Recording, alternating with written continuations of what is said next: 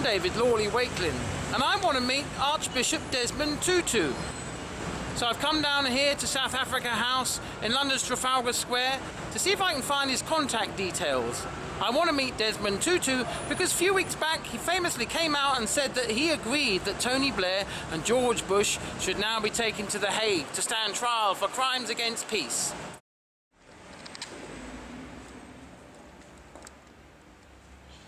Hiya. You haven't got the telephone number for Archbishop Desmond Tutu, have you? Or his email address? Let me find out for you.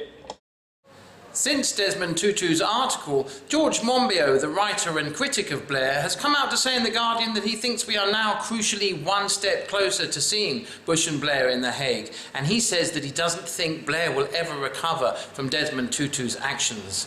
I sincerely hope he's right.